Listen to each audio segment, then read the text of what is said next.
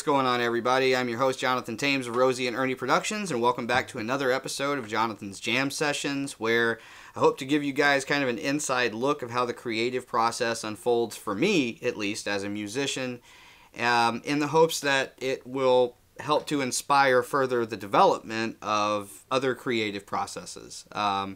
So, without further ado, let's just go ahead and jump in.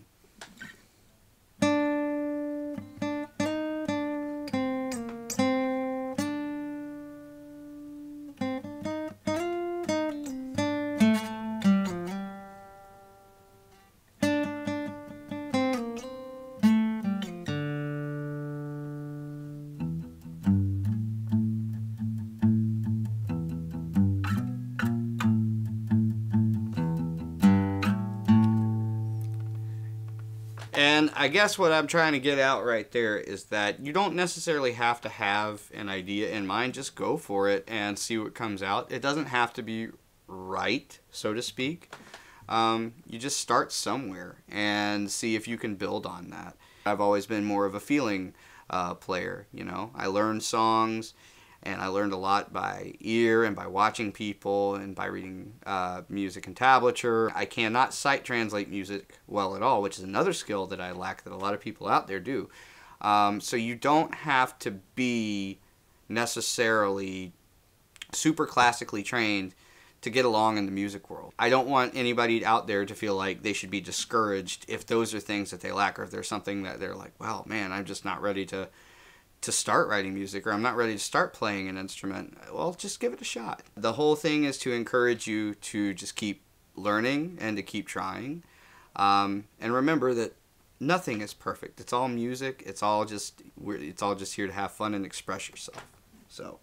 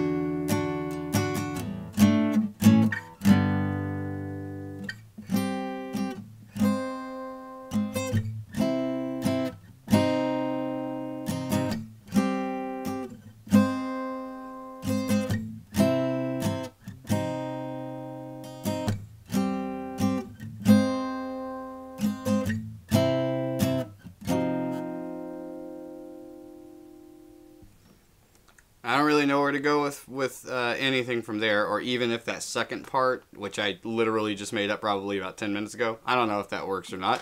So whenever I go back and watch it, I'll listen to it a few times, see if I like it. If I don't, I'll figure something else out. There's a couple of ideas that I have come up with over the past few days. Let me see if I can hack my way through one of them that I remember. Thank God I had my phone to capture the ideas. That's the other thing. No matter what your method is for songwriting, I don't care if it's, oh, I've got an idea up here, I'm going to translate it to my instrument, or, hey, I've just jammed out this really cool part. Don't ever assume, oh man, yeah, I'm going to remember it, and by the time I sit down at the recorder, you know, it'll be great.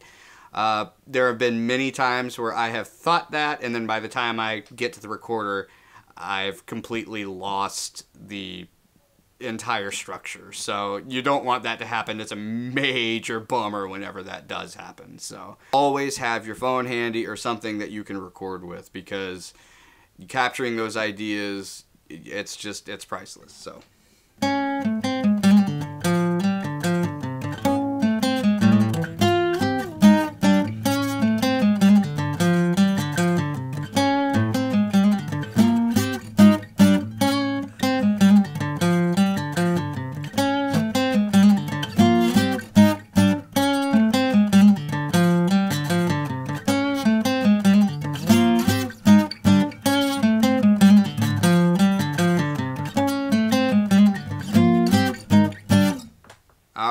actually kind of surprised that I didn't have to hack more. I was actually able to remember that, you know, fairly simply, but that's kind of a complicated part. I'm glad I had my phone to record that. I don't know what to do with that from there though, so.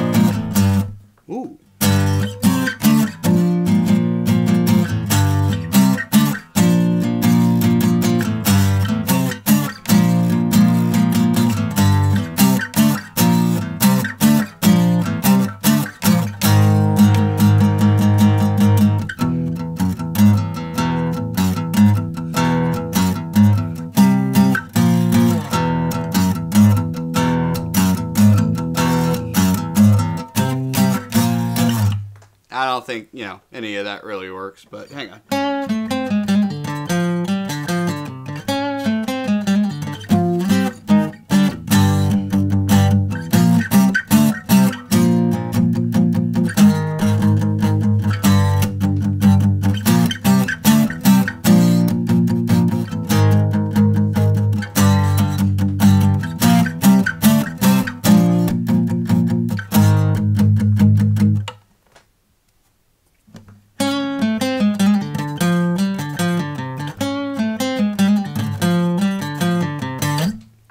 Alright, let's go ahead and move on for now.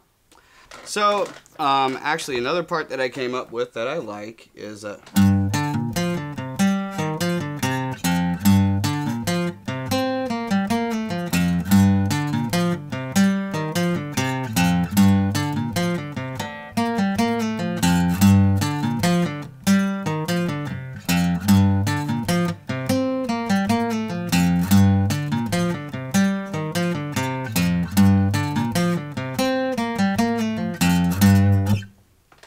again, don't know where to go with that from there. If I should jump into like a chord progression, if I should go kind of into an upscaled arpeggiatic movement.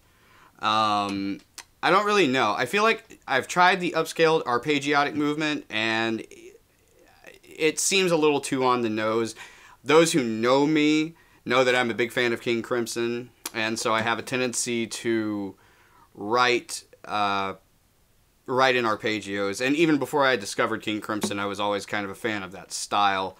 But as much as I like to pay homage to them, I definitely do not like to try to approach the steps of ripping them off in any sort of way. So I'm really careful to tread those waters, or at least I try to be. Because another example of that is another idea that I've come up with, where it's an arpeggiatic movement. And again, I don't really feel like it sounds like King Crimson, or at least I hope not. To an extent that I hope it doesn't sound like, oh my gosh, this guy's just trying to be Robert Fripp. So anyways, check it out. And tell me if you guys have any ideas that you guys would like to share with me, or like send links to your videos or whatever. I would love you guys to jam along with whatever it is that I've got going on. If you guys have ideas, please share them. This is definitely meant to be an experimental and hopefully inclusive and engaging experience for you guys. So.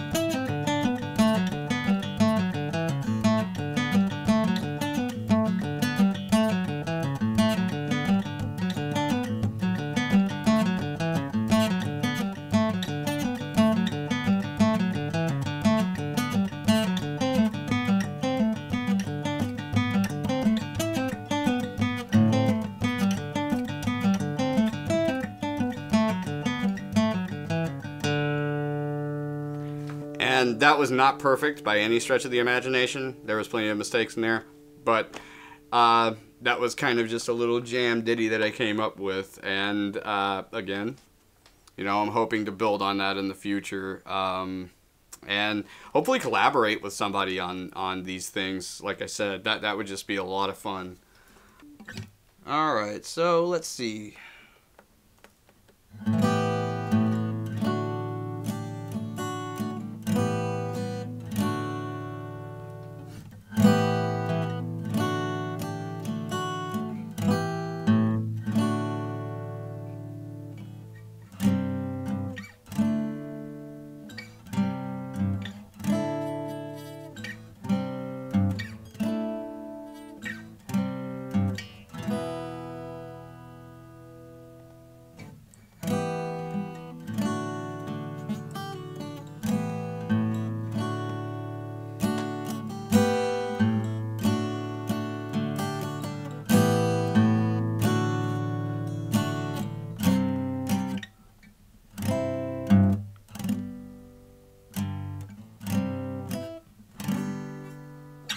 Nah. There's actually a song, the last time that I was fortunate enough to get together with a mutual friend of my father and I. His name was Peter, and he passed away in 2020. He had a heart attack, and one of the last times that I was able to get together with him, we actually had started working on a piece, and I'm hoping that maybe that we can finish it in his honor. So, Pete, this one's for you, man.